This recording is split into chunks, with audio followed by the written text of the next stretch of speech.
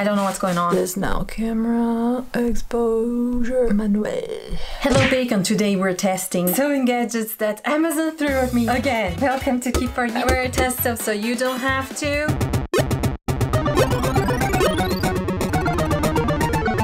You shall not make fun of the name. You shall not make fun of the name. This is a garment steamer, nothing else.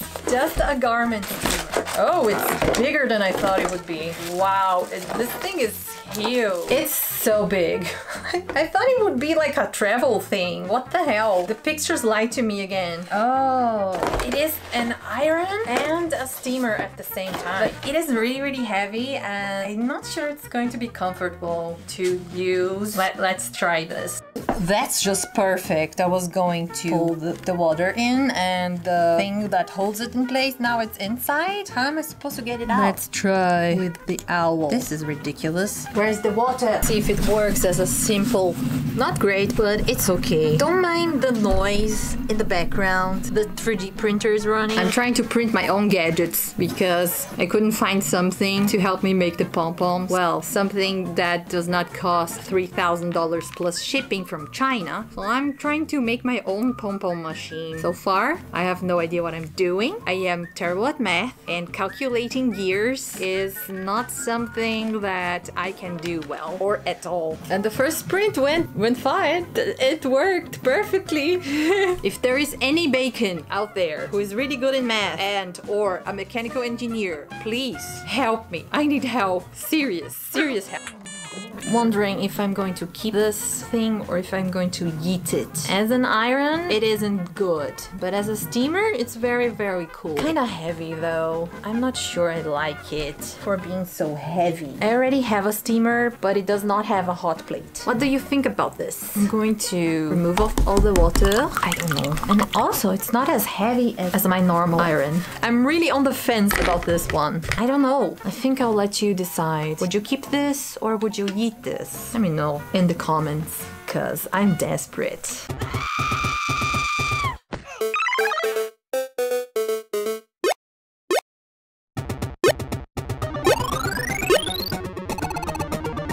This was requested by one of my Bacons on the Discord. Join if you haven't already. We have the invite in the description below. Come to the dark side of the internet where funny things happen. We have memes. And also, we have the best community out there. Look at the looks the Bacons created. It is amazing. You guys are so talented. I'm so proud of you. As your Bacon mother, I could cry over the things I see over there. Well, cry from happiness, not sad crying. It's good crying. Join the Discord. Come to the Bacon side. It's a set from Amazon. It comes with snaps, metal snaps, ones I use for almost all my garments when I don't feel like installing buttons. The press. It is a metal thing. It has all the necessary doohickeys to make it work with the snaps that it came with, and an extra silicone doohickey in case yours existing one goes kaput. How?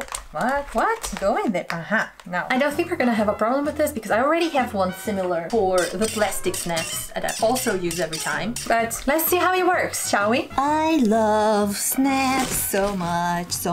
I love the snap. The one goes on the bottom. Over here, it will stay on the silicone part. Press. Ooh. Oh, it works very well and better than hammering it. Spiky one goes on the bottom. This one goes here on the silicone part and stays. Then press violently. No violence necessary. It's not that hard. And then you have snaps. And they're really in there. They're not gonna come off. Ooh, this is a definite keep. This makes my life so much easier. If I hadn't lost the tools to hammer those, I would show you, but they're not here anymore. I'm sorry. I'm totally keeping this.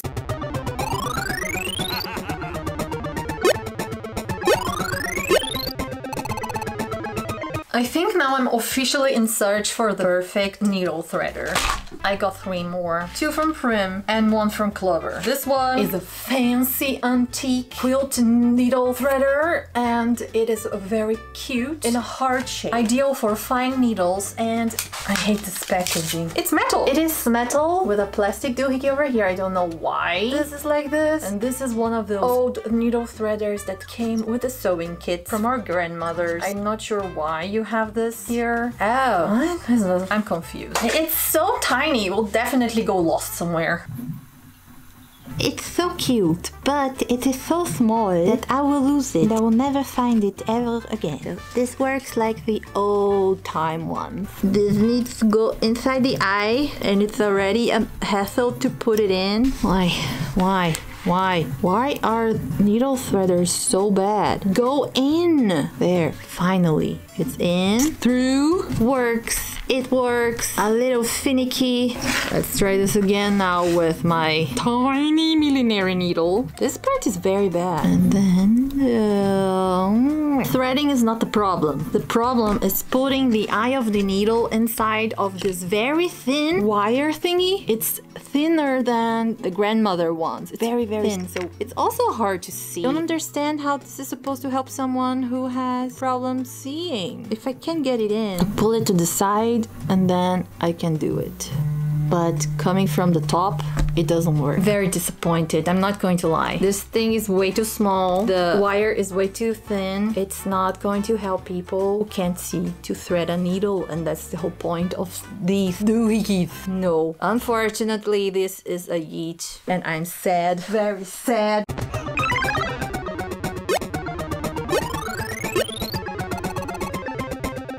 Then we have the needle fee, the needle fairy. Oh, comes with a plastic base. It's very cheap, plasticky and thin. And you attach this thing to this part. So you have tabletop needle threader. Seems to be broken, to be honest. I think it's broken. This is the thing that's supposed to pull the needle to the inside. And there is no hook there. How is this supposed to work? Or is there a hook somewhere else? Oh, this is a hookless thing. Okay, so you put the thread here. And then when you press it, the thing will go through the needle. It will push the thread through and not pull it. And there is a thread cutter right here. Oh Lord. The needle comes in here. Oh look, you have a place to put the spool. Nope. Didn't work. What the hell? Is it right? Oh my god. It's not working. Let me try with the thin thread instead, but still the thicker needle. It's not working. Without the needle it goes through, so that's a good part. No, I'm losing my patience already. In with the eye facing the outside. No, the millinery one. If it's not threading the thick needle, then I have no hopes for it. It's in the needle, but the thread didn't come through. Oh, I think it worked. Oh, it worked, sort of. Oh no. So just a little bit of the thread went through the eye. Try this again, and then oh, I think it worked. No, it. Come on! This is supposed to be useful for people who can't really see. Why are you so weird? And now I caught the needle, but it will not catch the fiber. Oh, did it work?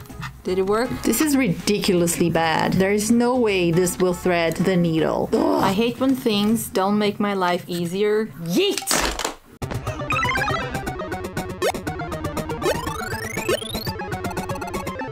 The other one is a needle threader for sewing machine. It's kind of the same thing as the fish I tested, but it's bigger, and I have more hopes for this one. Not going to be lost somewhere in this awful room that's already all over the place again. It has a magnet. Ooh. Ow! Again, it's a hookless thing that will just push the thread through the needle. However, how does this work? What is this for? I threw the instructions out already. There. So,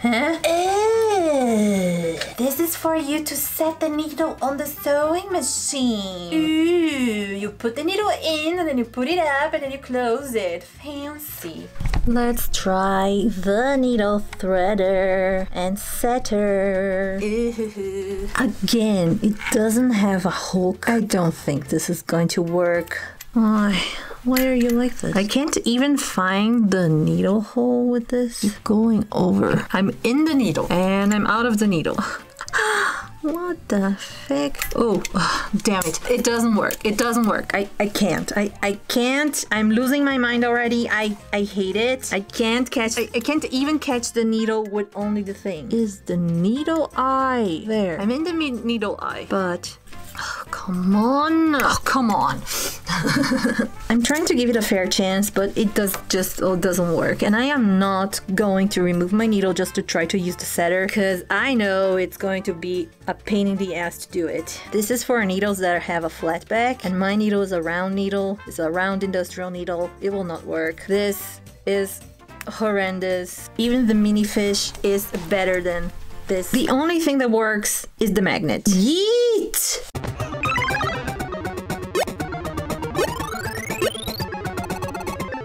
The next one is also a request from one of our bacons. It is the Dritz curved blade seam ripper. Contrary to other seam rippers, this does not have a hook with a pointy point. It is just a blade through unwanted stitches easily. Thin blade slides under stitches for quick cutting. Smoothly cuts through serger stitches.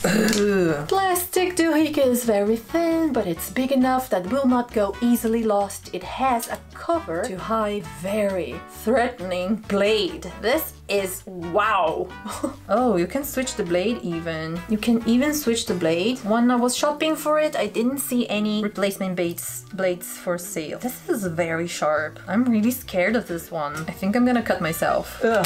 To the sewing machine! I have a beautiful seam. I can't put it here, so that means I will lose this for sure. Don't even know how. Seriously, I did it off camera.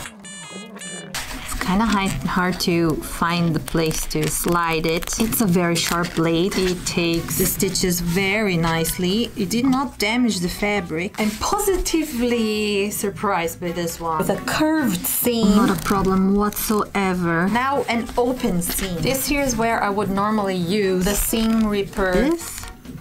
Ooh, oh wow. It works and it's kind of easier to use than the normal one. I am still very intimidated by this blade though.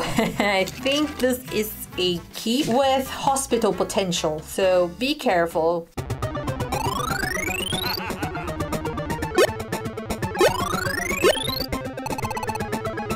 And talking about curved seam rippers, I got this one that is a slice with ceramic blade with ceramic seam ripper. It's a slice seam ripper with ceramic blade manual. Safer than metal blades. It's lightweight and easy blade change. Up to 11 times longer lasting than steel. Doesn't have a protective cape, of course, because it's a retractable blade, and there it is. It's not as skinny as the other one. It doesn't have such a sharp point as the other one, and it seems to be sharp, but not as scary sharp as this one. Oh, and you have two positions. You can expose just a little bit of it, and the total. It's a cat claw. It's a cat claw. The same one damaged the fabric.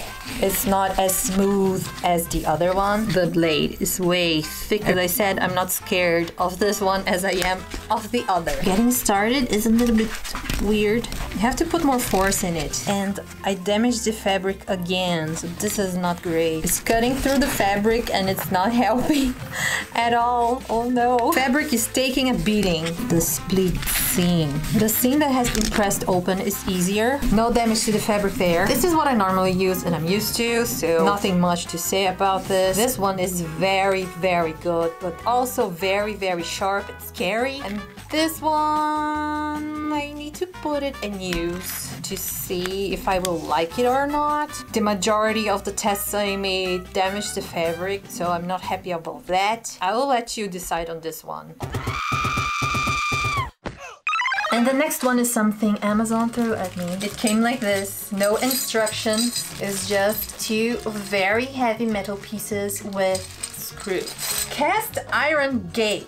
They are both the same thing, no different. So I got two for the price of one. Here you can sew curved seams. With this, it will help you sew straight seams. And this one is, I don't know. I wish there were instructions. I'm not an instruction person, but for the first time, I think we should have had instructions. It comes with these standard screws that will fit on 99% of the sewing machines out. Maybe even the vintage ones. I was actually able to find a video on TikTok, Instagram, Shorts, on how to use this. Let's give it a try. Welcome to the back of my machine. Just hopefully the camera will not fall off the table. I have 2 screws for guides here. I'm gonna use only one and further away just to be sure that I will not hit the needle bar or the presser foot. It really sticks there. I just twisted this with my hand and it really worked. I want it to be a little bit further and let's go. The straight one is very good. It does work really well. To move to turn. I was not really able to control it. Let's try this one with an inside curve. This one is good with inside curves, like for example, an arm side, an armhole. It works pretty well. But if you are trying to sew the sleeve cap, then it will not work, because I think this will be better for the sleeve cap situation. It's not very flush with the table here. This bevel here is not really good. I really wish it would be flush with the table instead, but I do understand that maybe the seam needs to go underneath the bevel. Stay right here for better control, but I was not able to make a sleeve cap situation work. Let's try this again. Also, never mind that my seam test is not the straightest. My curves are very pointy. Better, but still not 100%. But maybe this is just my incompetence.